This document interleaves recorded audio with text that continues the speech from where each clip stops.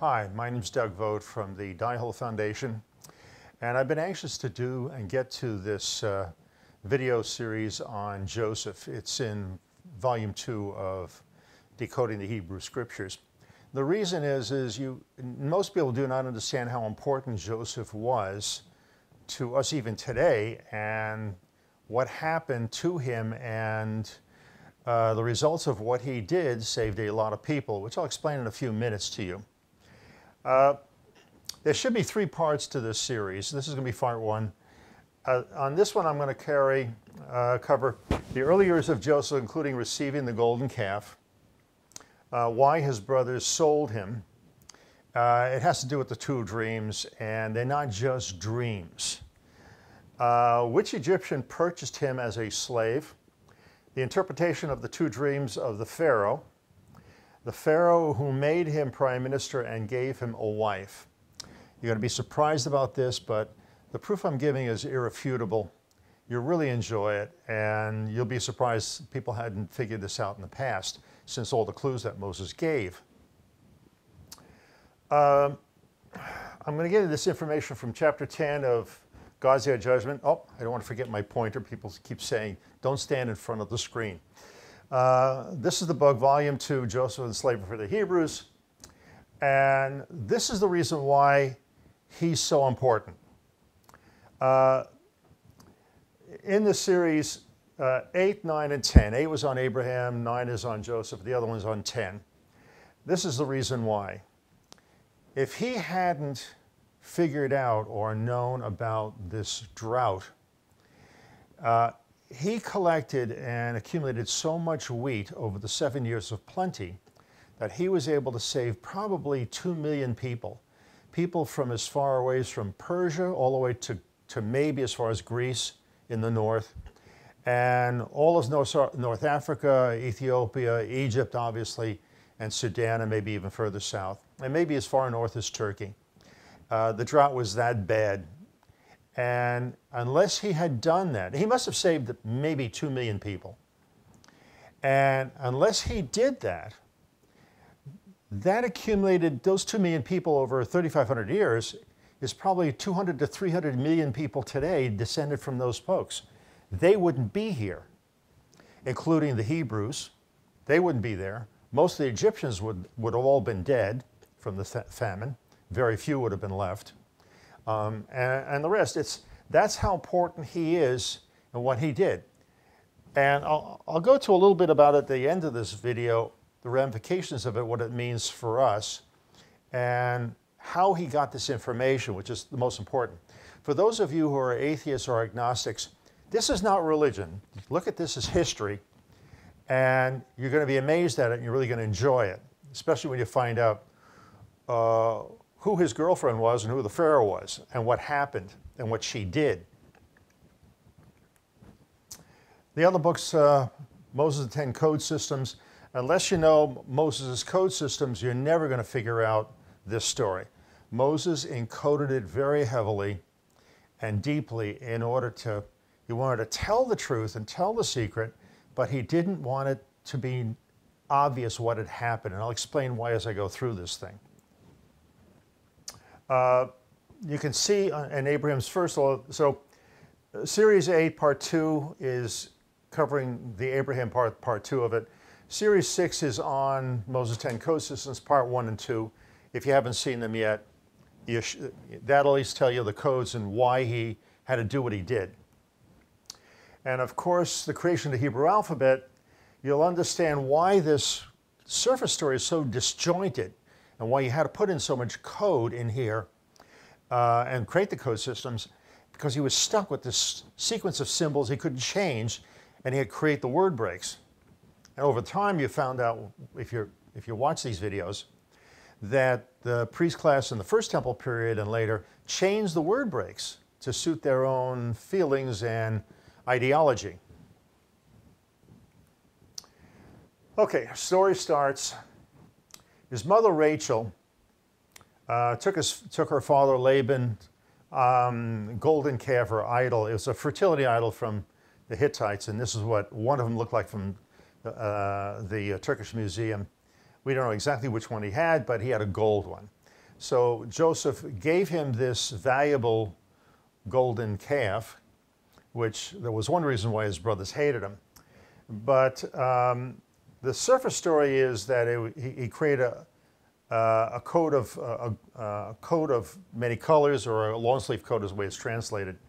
But really, when you saw these two parts here, you know it was chapter and verse total, where the cast golden idol is really what it turned out to be. That's how you figure out this. Okay, what's important about this one here is Shechem. Most people think, and the great scholars think, that Shechem is this town north of Jerusalem, and that's where they think Abraham was and Jacob. No, you're going to understand what the Shechem was and how it's encoded here. So we started, and Jacob journeyed to Sukkot and built him a house and made booths for his cattle. And Jacob came in peace in the village or hamlet of Shechem. There's another thing. They translate this word as being city or town and stuff like that. I looked it up. It's a village or hamlet, a really small thing, which is in the land of Canaan. And he bought a parcel of a field where he had spread his tent at the hand of the children of Hamor, Shechem's father, for 100 pieces of money. In other words, Shechem was the name of the son of Hamor, not the name of a town. This is where it gets interesting. Genesis 34:1. And Dana, that was the daughter from Leah, that was their only daughter, 12 boys and 1 daughter, which she bore unto Jacob, and went out to see the daughters of the land. Wanted to see who the neighbors were. And then Shechem, the son of Hamor, the king, he was the head of this town or village, the Hivite, prince of the country, saw her, took her, and lay with her, and defiled her. He raped her. Seems to be a common thing in the Middle East. The two families made an agreement. Jacob was not too happy with this. They made an agreement that basically all the males in his little village, basically probably his relatives, all had to be circumcised and they'd be part of the tribe. Well, that didn't work out too good for some of them. After 3 days, after getting circumcised, and you know that hurts, Levi and Simon went back and slaughtered all the men of the village, killed them all, and retrieved their sister. In other words, the sister got raped, and the guy didn't give her back to Jacob, kept her. That takes gall. Continues, the son of Jacob came upon the slain and spoiled the village because they had defiled their sister. They basically, what the Torah says, they stole everything. The children, the women, gold, silver, cattle, everything they took, like a bunch of marauding gypsies. They ran through and cleaned the place out. Then Jacob finds out about it, and he was not happy at all, for obvious reasons. And Jacob said to Simon and Levi, "You have troubled me to make me to stink among the inhabitants of the land, among the Canaanites." He was worried the Canaanites would raise an army and come down and slaughter them and kill them, which is a good bet. So after that, they left the town and went back to Mount Sinai, the homestead. Shechem is not a town in North Jerusalem like most people think. As you can see, it is the name of the person that kidnapped and raped Dinah. I think that the Hebrews, after they took over that part of Canaan, named the town Shechem to show that their family had done wrong and wanted to remember the village of Shechem. The ark sent sometime there in northern Shechem, and an altar was discovered there. I think when I covered that with the ark, I showed an altar that was found there in Shechem. It stayed there for an indeterminate period of time. I don't know, 50, 100 years, I don't know. Okay, so now you start taking the words apart. Shechem means to long for, to be blessed. You have to first swap the shin for the adjacent resh, and the first part of the word is berach, which means blessed or praised. The second part of the word means to pine or long for. Remember, Jacob was with his uncle Laban for 20 years and wasn't in the mountain. The only way they could be blessed, it was inside the cave where they think they saw God. There's no other way. So you see how Moses slips these codes in to proper names. Joseph had two dreams which he told his parents and brothers. We do not know how old he was when these dreams happened, but his parents and his brothers did not like it one bit. These are the dreams, and I'll give my comment then. And he said unto them, Hear, I pray you, this dream which I have dreamt. For behold, we, binding sheaves in the field, and lo, my sheaves arose and also stood upright. And behold, your sheaves stood round about and made obedience to my sheaf. Then the second dream he had, it looks like it was the first night. Well, we don't know if it was the same night or it was probably different times. And he dreamed yet another dream and told it to his brethren and said, Behold, I have dreamed a dream more. And behold, the sun and the moon and the 11 stars made obedience to me. Okay, first thing you have to say, he was sold at the age of 17, so we don't know when he had these dreams. Remember, Moses is telling this story. He's not going to tell you the whole truth because he's trying to conceal what they really have in that cave. He doesn't want anybody to know what's there. So he makes a story like this. And I don't know if it's this kind of a story or it was something really different, more direct. But if it's a normal dream, who cares? Would his other 11 brothers and his parents care if some young teenager or adolescent has a dream? Of course not. You'd laugh it off, say, that's nice, go dream another one. That's normal. The only reason they get pissed off is if they knew he went down deep in that cave and he activated something and something told him a vision of the future. That's the only way they'd be really pissed off. And maybe the reason why they sold him, besides getting the family idol, they were afraid if they get rid of him, then he won't be, that future wouldn't happen. Boy, were they mistaken. We know that he spent a lot of time at home and not with his brothers tending the sheep and livestock. I think he spent a lot of time deep in the cave with some of the other kids too. Playing there, I think he got something to work and he saw a glimpse of the future that was the future his parents and brothers did not like. Some of the brothers wanted to kill him. Now, the reason I told you the first story about Shechem and Levi and the other ones, these are clues of who did it. Or possible clues of who suggested to kill this guy. But Reuben and Judah suggested to sell him to the Midianites, who were listed as the Ishmaelites, caravan that was passing by. They did for 20 shekels of silver. A Roman, a number of years later, wrote a story where he sold his character for 30 pieces of silver. He also loved the name Joseph. One day I'll tell you that part of the story too. When Joseph went to find his brothers, he found them in Dothan, spelled this. The first part of the letters means howling animal or jackal. Before Jacob's death, he prophesies for each one of his sons. There was 3 sons who appeared to fit that description. Benjamin was described as a wolf that ravish. In the morning, devour the prey. So why would his younger brother want to have Joseph dead or out of the picture? Well, then he'd be the head of the family. He'd get the golden idol. But he'd be the head of the family. That's maybe why. Genesis 49. The other 2 sons were Simon and Levi. Jacob was very unflattering to both. Weapons of violence is their kinship. Let my soul not come into their council, unto their assembly. Let my glory not be united, for in their anger they slew men, and in their self-will they howled oxen. I guess it means slaughtered oxen.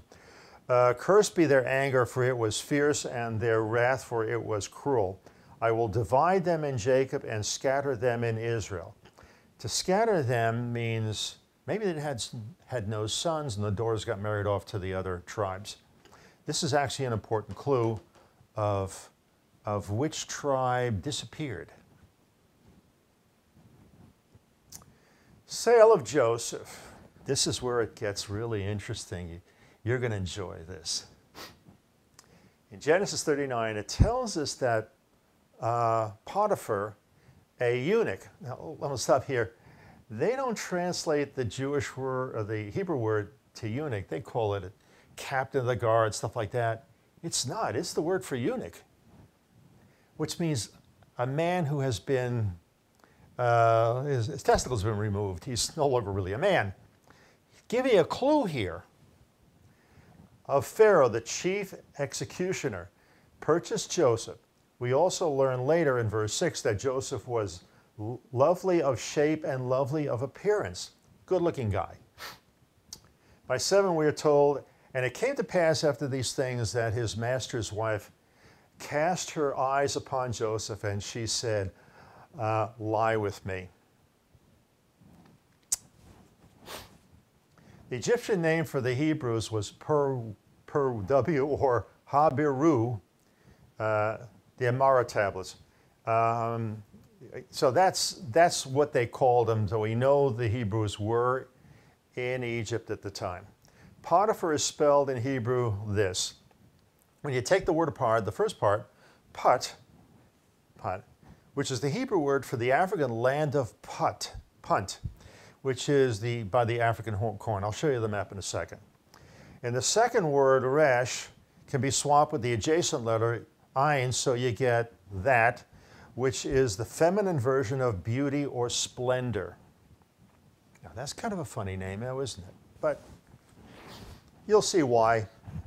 Remember, these are all clues that Moses is giving us. And Joseph found favor in his master's sight, and he ministered him, which means he taught himself. And he made him supervisor over his house, and all that he had he put into his hand.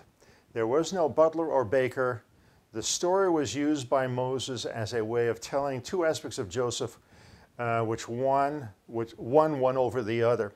One of the most quoted stories within the Joseph story concerns the dreams the butler and the baker had to interpret while they were supposedly in prison with Joseph. So you have to take the words apart. That's the key. Hebrew word for butler is this. The first part of the word means passion, heirdom, or inheritance. You can look at it as being materialism. The letter H, or he, is 5 in large and small numbering, which maybe he's telling us he was a slave for 5 years. The Hebrew word for baker is this. The true meaning of this word is revealed when you substitute the last letter he for the adjacent letter dalid to get the word aped, which is the word ephod of the priest. The ephod was the official garment that the high priest wore, which he wore in front of the ark. In other words, it represents the religious or spiritual man, what he was taught at Mount Sinai with his father and stuff like that. So the way the thing goes is what happens is the butler goes back to work, no problem, and the baker gets hung. That's what happens. So what he's saying, what Moses is saying, is that the materialism in Joseph survived, and the spiritual part of religious training that he got from his father, that kind of disappeared. You'll see that in one of the names he uses too. And it came to pass at the end of 2 years that the Pharaoh standing on a river, and he beheld from the Nile came 7 young cows' appearance and plump ones grazing in the marsh grass. And behold, 7 young cows, other ones, coming up after them from the Nile, evil ones of appearance and thin ones of flesh, and they are standing beside the young cows on the shore of the Nile. The same night she has another kind of a dream. in verse 9, the next day the Pharaoh asked the butler an interpretation of the two dreams. The butler said to go to Joseph. Of course, the butler is Joseph. And the Hebrew and interpret it. By verse 28 to 32, Joseph explains both dreams as being the same thing. It'll be 7 years of plenty and 7 years of famine. Why did Moses put 27 sevens in chapter 41? That's where this appears. Number 7 represents Mount Sinai for the 7 scars on it. Puts 27 of them in them. That's a lot. He's telling you basically that Joseph got the interpretation, how to interpret this thing, really from inside the cave years before. I think what happened is he saw something of the future of this 7 years of plenty and then 7-year drought that's going to be horrible. But he didn't know when it was going to happen. Evidently, what he saw didn't tell him when it was going to be, only that it was going to happen. When the Pharaoh has these two dreams, he then knew it was going to happen now.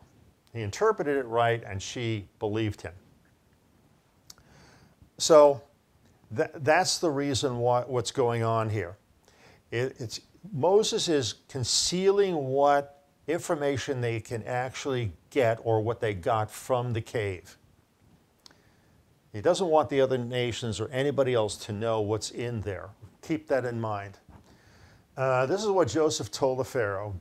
God will surely bring it to pass. Now, therefore, let Pharaoh look out a man discreet and wise and set him over the land of Egypt. Now, why do they say discreet? Like, be quiet, what's going on? Let Pharaoh do this and let him appoint officers over the land and take up the 5th part of the land of Egypt in the 7 plenty years.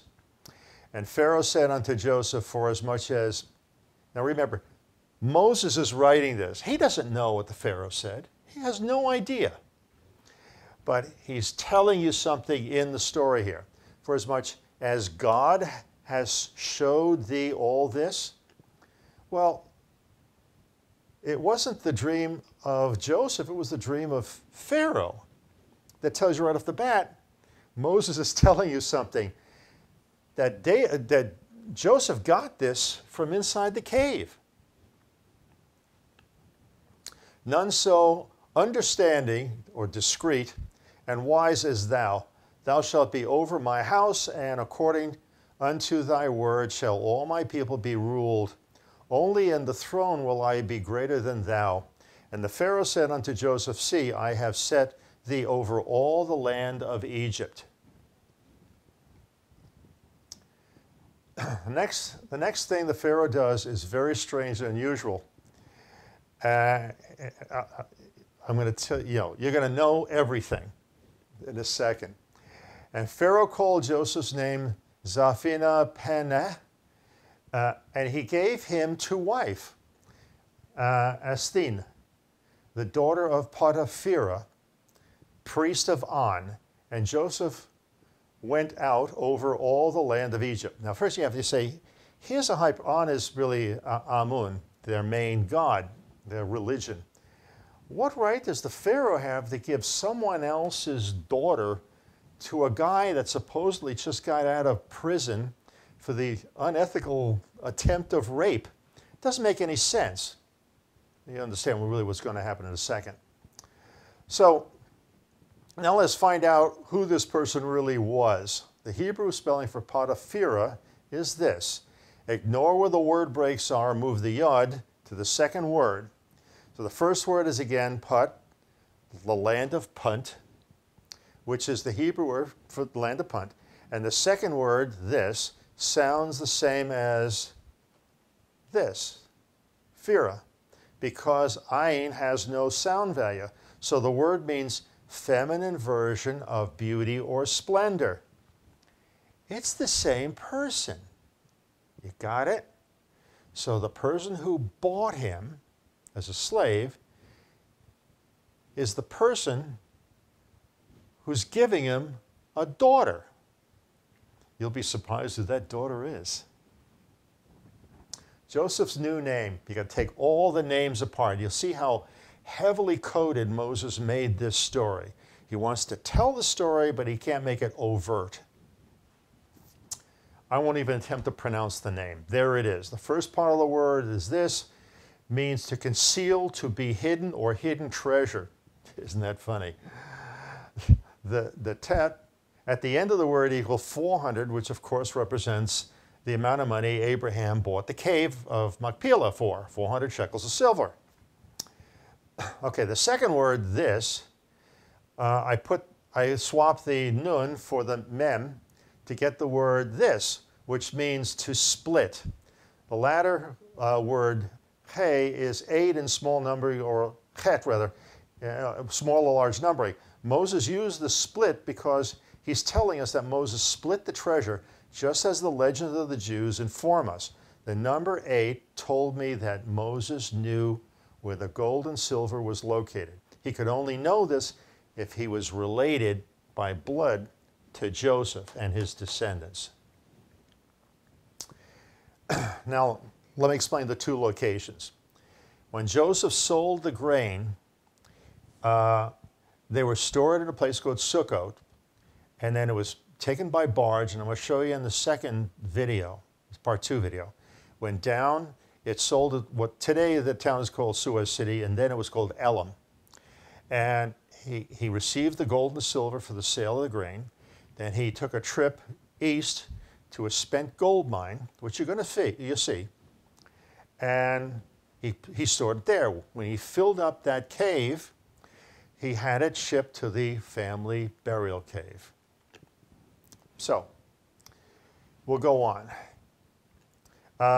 So anyway, that's what he did. So Moses knew the whole story. Had to be a relative. Asenath, the wife of Joseph. Athena was, of course, not her real name. And you're going to find out what her name is in a second. Because Moses and the rest of the family did not want it known. Moses did tell us a lot about the character of Joseph with the choice of his names. The Hebrew name of that, which is spelled this. The first part of the word is atim, because the N can be swapped for the min because of sequential letters. The resulting Hebrew word means only. The final letter of Athena's name is the Tav, which in Hebrew large number is 400 again, which is the purchase of the cave. So he's saying only money. Basically, Joseph is only in love with money. Put the gold in the family cave is what he's basically saying, even with her name. Now, the Egyptians didn't want this known either. That's why he didn't use the real name for her. The 18th dynasty knew what had happened. Okay, this is where the land of Punt is. Horn of Africa, basically. They sometimes say it's on this part too. So it's Sudan, Ethiopia, and the area around there. Here's your pharaoh. Who's the one who went on a shopping spree to the land of Punt? Hatshepsut. Hatshepsut. Very beautiful woman. For all the statues we have, she's gorgeous. She's also the first pharaoh that had a lot of money and did a lot of building and a lot of spending. And you got to ask yourself, follow the money trail. Where did she get the money? Here's another picture of her when she's trying to act like Pharaoh. Here's another one, trying to act like Pharaoh with this as if she's a guy. This is some of the relief on her funeral tomb, which is her shopping spree to the land of Punt. This actually Joseph designed.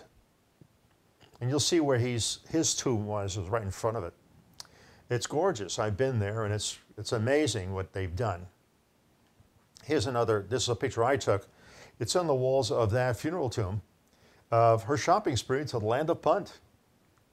She did more than one shopping spree, like any woman, you know. Got a lot of money, hey, let's go shopping. Here's more pictures. Here's a granite carving of her. The Egyptians did great granite carving. I'm impressed because granite is a hardness of 7, and to do that good a job, they were very good. Here's another one. Here's a relief depicting incense and myrrh trees obtained through Hatshepsut's expedition to Punt.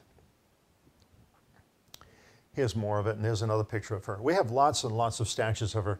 See, when you have a lot of money, you can afford to build a lot of statues of yourself and monuments. Here's her real husband, Thutmose II. I estimate that Thutmose II became pharaoh about 1502 BCE, but his reign was relatively short. Archaeologists think it's between 4 and 17 years. I figured about 10 years. His inbreeding affected his health. He was both physically and mentally weak, I guess a dummy, and dominated by his wife and half-sister, Hatshepsut. Other derogatory comments about him say that he was overweight, unattractive, slow-witted. He had an overbite which did not help with his appearance. He was partially bald, and his face had wrinkles from which one can conclude he was much older than 30.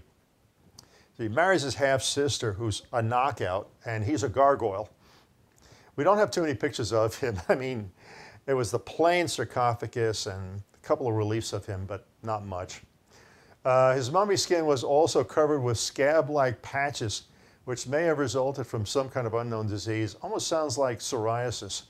The mummy was almost undecorated and contained a very plain and simple sarcophagus, which closely resembled that of his father, Thutmose I. His sarcophagus was in a state of neglect, so we can assume that no one cared about him or his remains. His wife certainly did. She had an affair with you-know-who. Hatshepsut bore him a daughter. This is the only one they know for sure, Nephura. That's her. This is the young Joseph, looks like about 17, late 18-year-old, teen or early 20s. And there's the real Pharaoh's daughter with Hatshepsut. The second girl, Metri, Hatshepsut. Very hard to find a picture of her. It's like they knew who she was or who the father was, and they didn't want it too publicized. But she had a daughter from him. His daughter was Metri.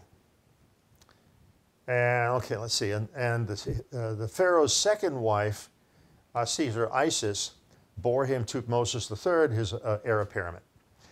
Now, when Joseph reveals himself to his brothers, he winds up telling them something very important. It's really Moses is telling us something very important. It's in Genesis 45:8. There's a phrase before it, and it says basically God, and he hath made me father to Pharaoh, and the Lord of all his house, and a ruler throughout all the land of Egypt. I'll explain what that woman did, Hatshepsut. And she had a taste of power because the husband was an idiot. So she didn't respect him. And there's some code in there. It's possible she poisoned this guy to get rid of him. She had a loving relationship with Joseph, and you'll see that in what you're going to see in a few minutes. And she, I think, bumped this guy off, bumped the Pharaoh off. So she didn't want the other woman's son, Thutmose III, have good claim to the throne. So what she did, she took the Pharaoh's real true daughter, and she may have only 2 or 3 years old. And Thutmose III, as a little boy, was maybe 3 or 4 years old. She married the daughter she had with Joseph to Thutmose III, took the Pharaoh's daughter and gave it to Joseph. That's the story about Potiphar gives the daughter of blah, blah. That's what she did. Nobody ever figured that out. But Moses is telling you that in plain. The only way this could be that God has made me father to Pharaoh, he was his father-in-law because he married his daughter. This is a family tree that one of the universities created. The red is the woman in line. The black is the pharaoh, and these are non-royal blood. So Hatshepsut, Tutmosis, they have here Nephura, which is true. They were thinking, there's a question mark here and dots here, that maybe married to Tutmosis III, but no, wasn't. Married to Joseph. Tutmosis III had Joseph's daughter, that's why it's the son-in-law. They gave birth to Amenhotep II. You see this guy? You're going to learn in part 2. This is Joseph's grandson. He's the one who enslaved 11 of the 12 tribes. His grandson. Here's Tutmosis III as an adult. Good-looking guy. Mitri, hard to find anything, any statues of her. I don't think they wanted to have one because they knew who she really was, who the real father really was. So we have this and a stela monument stone with a description of this marriage. This looks like a woman. It was labeled as her. I don't know, but it's possible. Good looking. Okay, I'm going to go into proof that Joseph and Hatshepsut had a loving relationship. Her monument tomb is below here. There's caves that the workmen did above it. And in one of these caves, they found this. Here's a pharaoh bent over, and guess who this is? A little loving relationship, wouldn't you think? Everybody must have known it. All the workmen must have known it. That's why they did this. Here's more pictures of, these are labeled as Semnut, but now you know Semnut is Joseph. So remember the word ministering, teaching the daughter, and probably her also. Here's another one. Here's another one. He had a lot of these monuments made. When you're filthy rich, you can afford it. Here, another one. This is a smaller one. It's not a big one like these. It's a smaller one. Now, he was also the head of one of the religious cults of Hathor, which is the fertility god in Egypt. And it has the face of a cow, but sometimes a female face with cow ears and this kind of appearance. Here's one statue of Semnut with the cow god chiseled in the front. This one, they tore his face off finally. And there's the cow god, but it tells you he was the authority in this. He controlled that religion. In the beginning, he also controlled Amun also. And here's a better one, undamaged, of him and Hathor. You know, that little golden calf that his father gave him. How do you like that? It's gone to that. This is how close they were, if you have any doubts. Here's her monument thing that he designed. There's his tomb. There's a closer look at the tomb. And in the tomb, we go to, the correct spelling of Semnut. I've seen San-in-mut with 2 N's. It's wrong. This is actually a game called Semnut. There's the S, there's the S. The A, and sometimes I've spelled it Sen with an A rather than E, is an eagle. There's your eagle. 1 N, the N is there, squiggly line, only 1 N. This is a farm implement. This is pronounced as a U. It's not on this one. In the book, it has a whole bunch of additional characters. And then finally, the T is this right here, Semnut. Why did Joseph choose Semnut for his Egyptian name? There's an island in the middle of the Nile called Semnut, now called Bija, in northern Nubia. In antiquity, it was the site of Abaton, the unapproachable, the place where Osiris was buried, and thereby where the 2 great mystical caverns from which the Nile traditionally poured forth. And there's the reference for it. In other words, he saw in Egyptian mythology They had a cave where the Nile came out and the gods were, well, his family had a cave also where they thought they were talking to God, or the operating system for sure. So that's the reason why he adopted Semnut. Here's the other proof that Moses gives us. See, there's two sides to the story. The Hebrew spelling of Semnut is this. In Hebrew small numbering, it's equal to 30. The Torah says the Hebrews were slaves for 430 years. There's the reference. In Genesis, though, it says for 400 years. Well, why the difference? The 400 comes from the 400 shekels Abraham bought the cave for. And the 30 is what Joseph put into the cave, is the reason why they were slaves for, I know how many number of years it is. It was 130 years, and I'll show it to you and prove it to you later. The 30 is the total, in small numbering, of Semnut when Joseph was prime minister and what he shoved in the family burial cave. And that's why they were slaves. Now, this is important. You have a table here. It's reprinted in the book. On this side is what the scholars say Semnut's authority was and what his titles were. This guy had a colossal ego. I saw one list that was like about 40 or 38. I have 35 of them listed here. And I go through them, and you'll see what I mean. This is irrefutable proof. Joseph is Semnut, Semnut is Joseph. I don't have to go any further than the first one. Wearer of the royal seal. Pharaoh gave Joseph her signet ring of office. There's a reference. Genesis 41:42. Moses tells you. Gave her the ring of authority. She was playing with Pharaoh then. And he ran the show. Chief of the king, prime minister of Egypt, second to the Pharaoh. There's a reference. Chief of the mansion of the Red Crown. That's their household. Overseer of the household of Potiphar. There it is. There's a reference. Chief steward of Ammon. His wife was the daughter of the priest of On. Well, she was the head of Ammon. Chief steward. That was his job. As Semnut, there's the proof of it. Companion greatly beloved.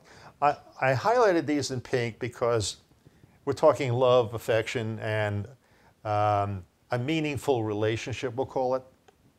Potiphar's wife wanted to have an affair with Joseph. I use that as reference. There's no question. The way Moses makes it sound like Joseph, wouldn't go near, would never do anything like that. Don't believe a word of it.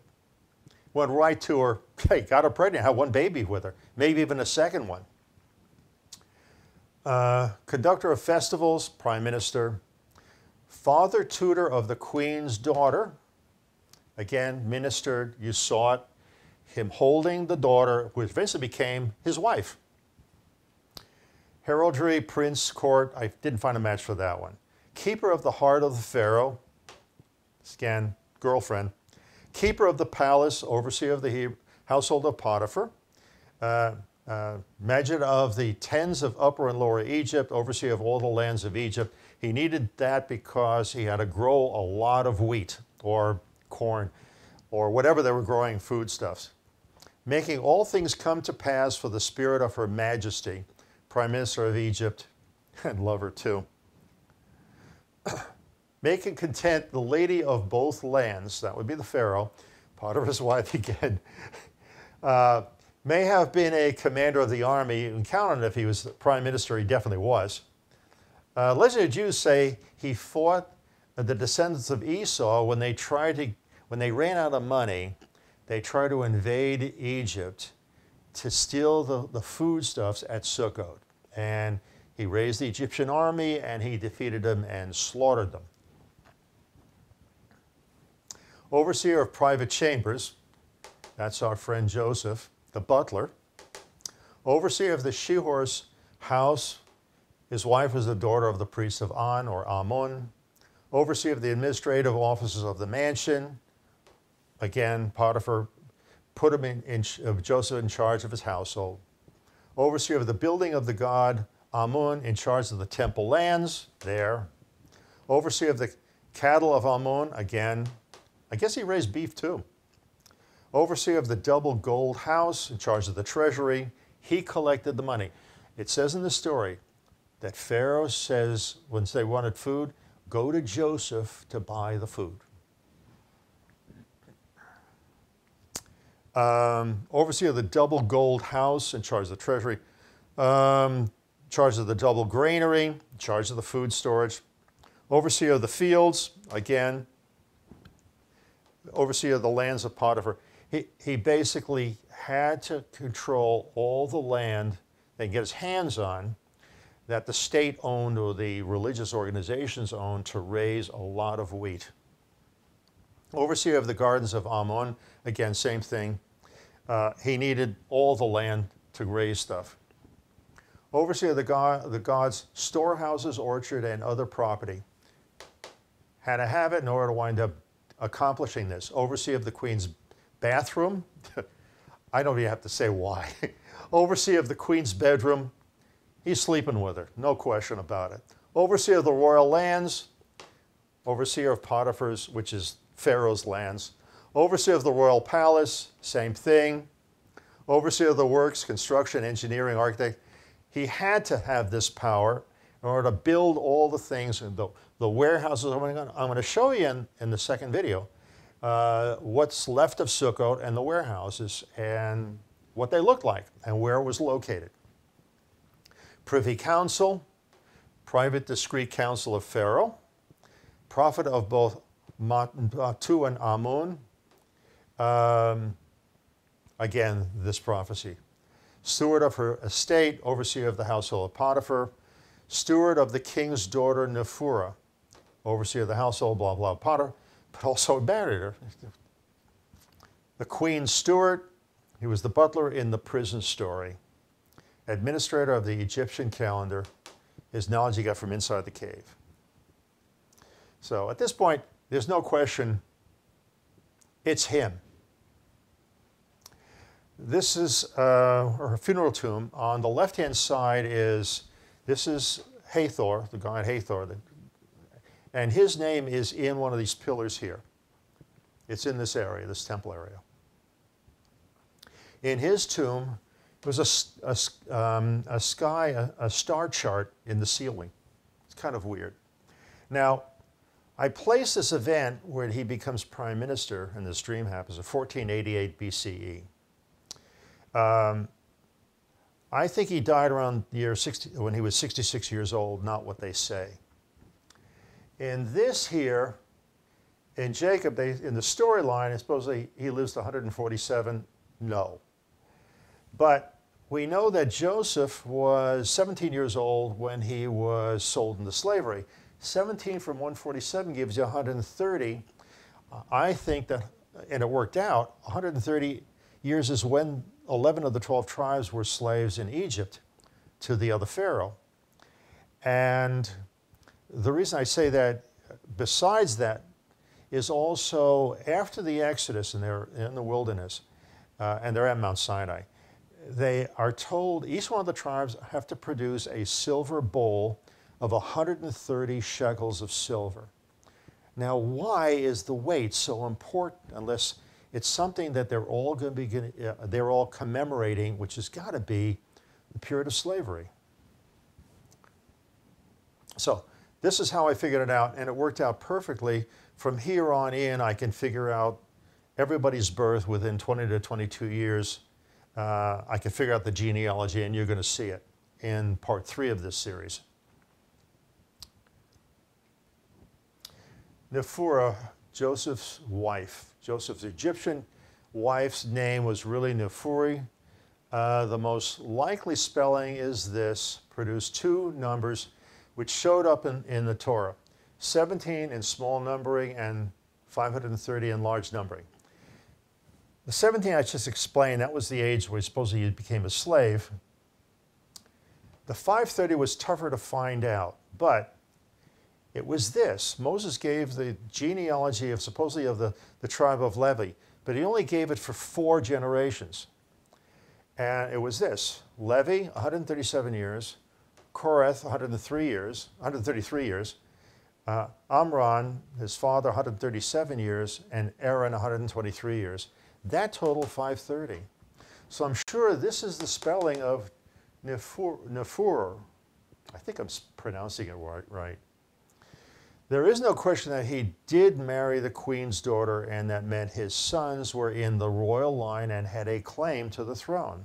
This also shows that Moses knew the whole relationship and what it meant. This is also why Moses was raised in the Pharaoh's household, or compound, I should say.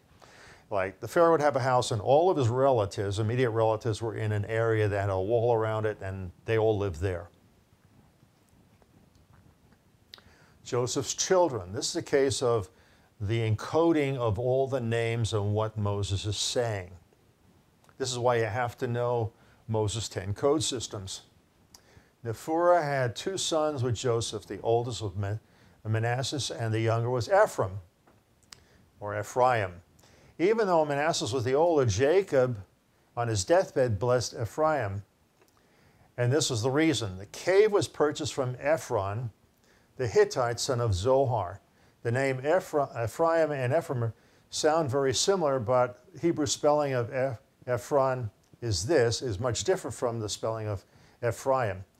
Ephraim is made up of 2 smaller words. The bet before means in.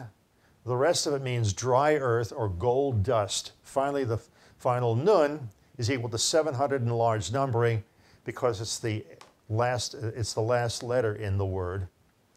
And that meant Mount Sinai. 7 is Mount Sinai. So it's gold in Mount Sinai, or gold in the mountain. Couldn't get any plainer than that. He's basically screaming at us so many of these names. Either Joseph put the stuff in the cave, or there's gold in the mountain. You can take about Zohar apart, and it means mountain of the law. That is Mount Sinai. The reason Jacob blessed Ephraim, the younger, is because Jacob must have known what Joseph had done and put inside the family burial cave. By the way, the blessings, quote-unquote blessings that Jacob does on his deathbed, you read them, they're not blessings at all. They're more like he also did something inside that cave and saw the future of each one of his sons. The meaning of Joseph's name, this is funny. I decided to see what Joseph's name was. Okay, it's spelled this. If you take the 3 letters of his name and swap the samek for its previous adjacent letter, you get nun, which means this, which means dung, mung, or mire. The final pay is equal to 8 in small numbering and represents the treasure is where the treasure is located. I'll get my mouth to work eventually. My conclusion is that Moses thought Joseph was the dung of the earth. It was shit of the earth, a real piece of crap, because of what he did and what he put inside the family burial cave, thereby dishonoring the whole family. I agree with Moses, but he really dishonored one particular family, which you'll find out in part 3. When did Moses become prime minister?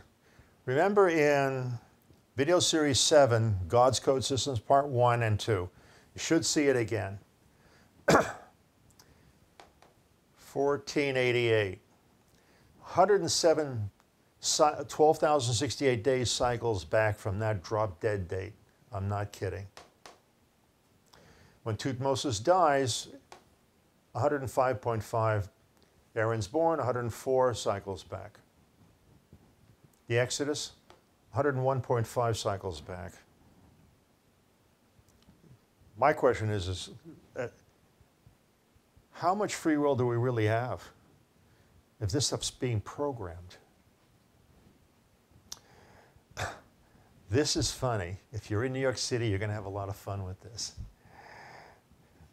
Semnut sarcophagus was found in pieces in the area just below Hatshepsut's tomb. And it was 1,000 pieces, and they put it together.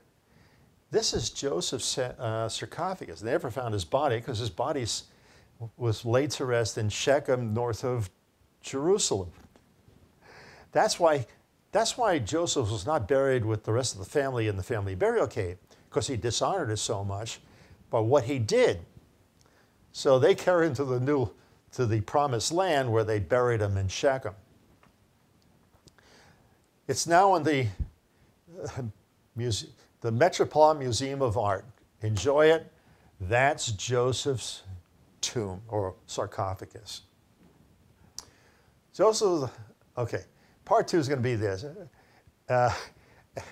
You're going to find out how he became the richest man in the world at the time, why he brought his family into Egypt and where they were living, why 11 of the 12 tribes went into slavery, which pharaoh enslaved the 11 tribes and why, where the gold and silver went, and that he collected in the sale of the food. You'll know where Belzephon is. You'll see the path he took and how he did this whole thing. Hope you enjoyed. I think you'll learn something. But this is amazing what you're seeing here. Daiho Foundation is a 501c3 nonprofit foundation, and contributions are used for geological research, but some of this also. I hope you enjoyed the video, and remember one thing. This is what you're seeing here is all an act of the operating system / God. It's not by accident. I'll go into this later.